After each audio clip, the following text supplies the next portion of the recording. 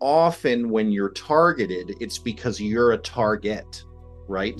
Mm-hmm. And we were targeted because we allowed ourselves to get into a situation where what we do made us an easy target. Mm-hmm.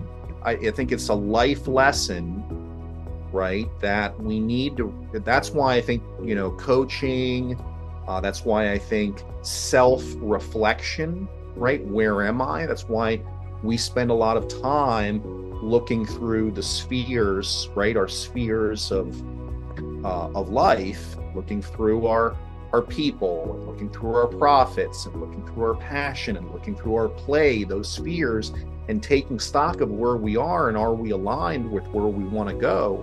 Because when you're aligned, are you a target? Mm-hmm. No. You're not, Mm-hmm. right?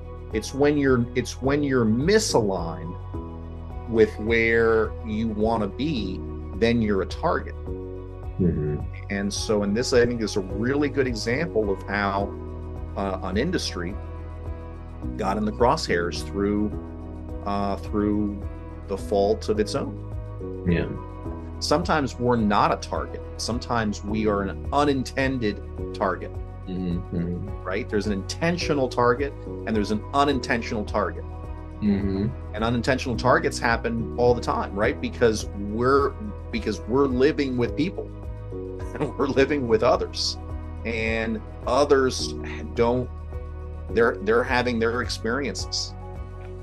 And so how can we allow others to have their experiences without it impacting our own Mm-hmm. in a disempowering or in a negative way? And sometimes it's just wave it off, right? It's, hey dude, you do you, sorry, I don't know, are you okay? You having a bad day? Like, right? Because everyone has the ability to become unhinged.